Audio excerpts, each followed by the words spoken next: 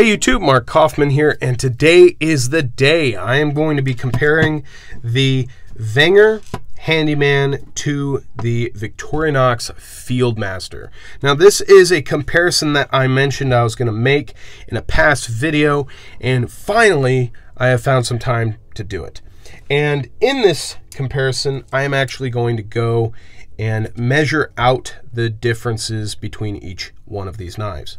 So first off, we're going to look at the length of the handles, and what we've got is essentially 91 millimeters. I do need to replace the battery on that, so that's why it's blinking. Sorry about that. And then we've got 84 millimeters.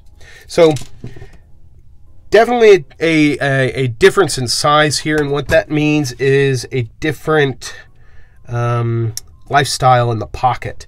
For me personally, I find this one to be a joy to carry in the pocket. However, I don't carry this one. I carry a Forester in my pocket, and this one stays in a case. So this one is in very mint shape, and I picked it up for a very small amount of money. So the reason for that is it's going to stay in a nice case. So next up is going to be, you know what, we'll go downward, is going to be the can opener. And Victorinox, the story between these can openers it's a very interesting story. Originally, Victorinox was using this can opener, and Wenger was using a different styled can opener, probably the older lobster claw style. And what ended up happening is Victorinox created this can opener and put a patent on it. And what they ended up doing is they gave their can opener parts and tooling to Wenger. So this is essentially a slightly modified version of what Victorinox used to have on their knives. So it's kind of nice that Victorinox shared some of their tooling with them. So with this one though, you get a small flathead Phillips driver. This one is just going to be a can opener, but it does make a nice box opener or defensive weapon. Now the cap lifter. Now this cap lifter is very interesting. It has a mechanism within it where if you press against it, it's going to lock into place and actually compress into the handle slightly. And what that means is this is not going to be closing on you when compressed in that way. When it comes to Victorinox's, they've gone the slip joint route, and they've added a slight divot here to aid in locking this into place. Now what you're going to get is a bigger cap lifter with the Victorinox, and let's just really quick measure the width here. So we've got 8.2, and then we've got 8.5. So yeah, it looked like this one was going to be taller, but we've actually got a little more height here, but there's definitely more length in the Victorinox's model. Okay, now to one of the tools that really is interesting to see, because they've also gone in a different route of the order of tools. So next up on the Victorinox is actually going to be the scissors, whereas on the Wenger, next up is going to be the saw.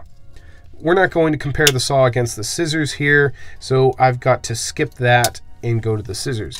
Now, it's a funny story with Victorinox.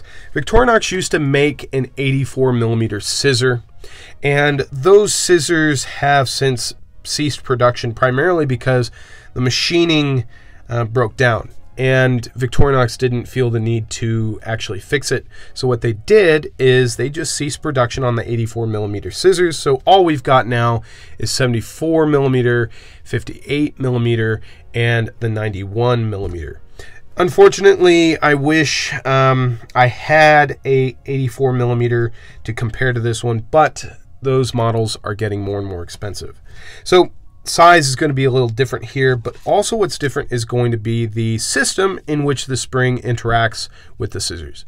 So Wenger uses this cam system, which is kind of a double spring system that works on the back spring here, and it's effective. However, it gets very gummy.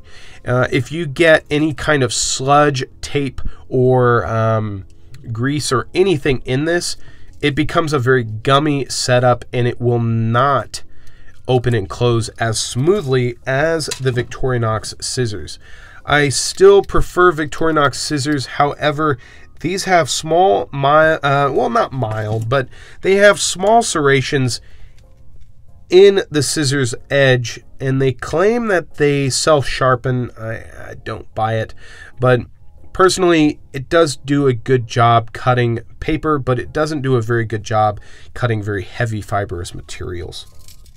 So we're going to close that up. I'm going to try and get this saw back out so I can review it. And this is kind of another difference here, and I'm going to have to mention it. But on the Wenger saw, you actually access it through a nail nick. So you've got that at the very end there, and over here you access this at the very end of the knife. So you just have to grab this tip here, and there you go. So because you have a smaller handle, you're going to have a smaller saw. And personally, the Wenger saw is not bad.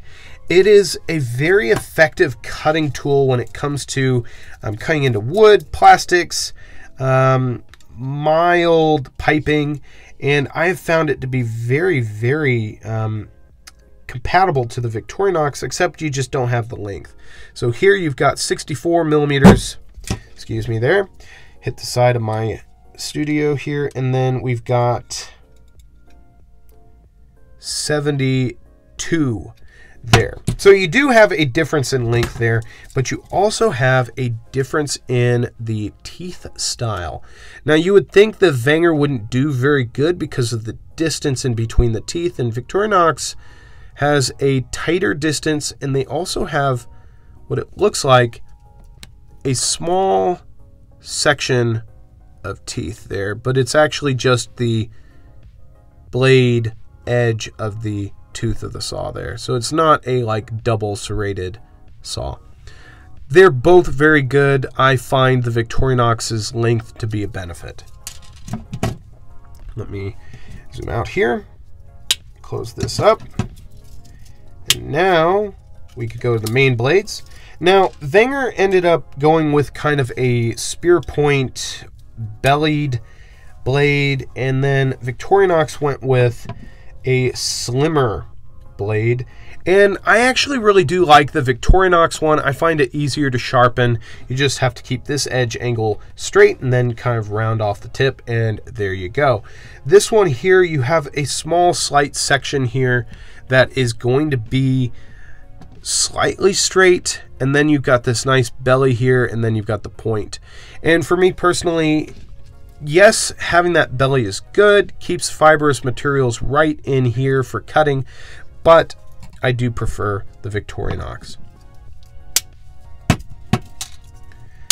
Now when it comes to the pen blade, the Wenger does not have it. They have forgoed the pen blade, and they've gone with a nail file. Personally, I wish Victorinox would just do this on all of their models. I don't use the small blade all that much unless it's like a utility purpose. The small fingernail file is really nice to have, and it's just another tool, and you've got a small Phillips head driver here that you could possibly use if need be. Now, finally, we can go to the back side here, and the Wenger is different yet again compared to the Victorinox.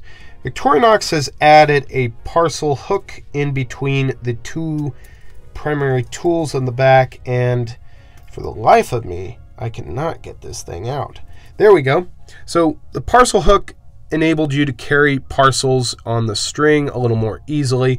I use it to open up drawers that are kind of hard to open, and if they don't have a knob on them. Then we've got the Wenger style awl, which I prefer. I do find the Victorinox awl to be effective, but it's kind of a pain to open.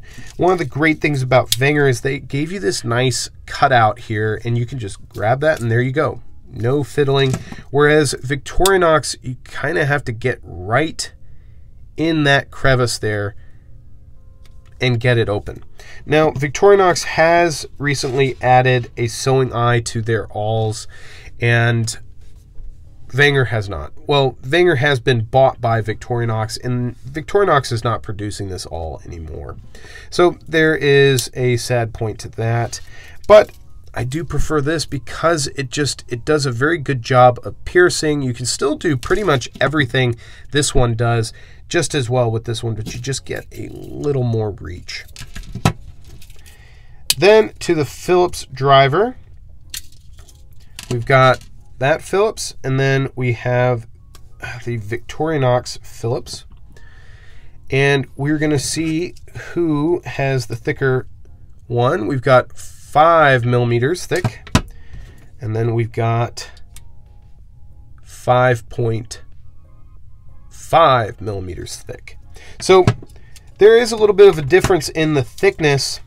However, I have found that they both do a sizable job, but the Victorinox, for some reason, is able to latch on to small Phillips heads more easily than the Wenger. I just don't get it, and the Wenger does seem to, or tend to, slip in use. And I don't know if that's because it's kind of rounded at the end there or on the edges, but when it came to the Victorinox model, you have these really nice, flat, grippy edges that will grab onto any screw that you're unscrewing.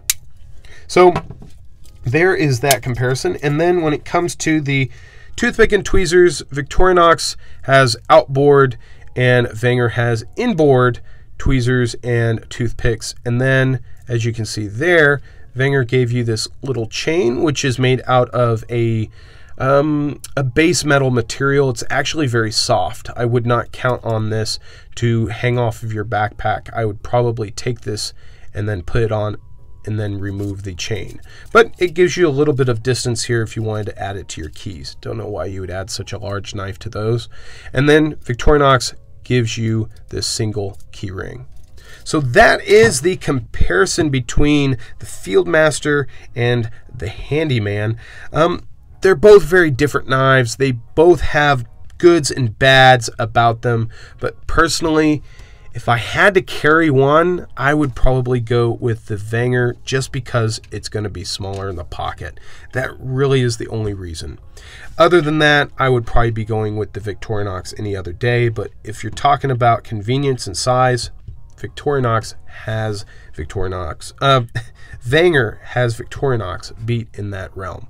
So thank you guys again for checking out my channel. I hope you guys enjoyed this comparison and all the measurements and everything like that. So till the next one, I'll talk to you guys later. Bye-bye.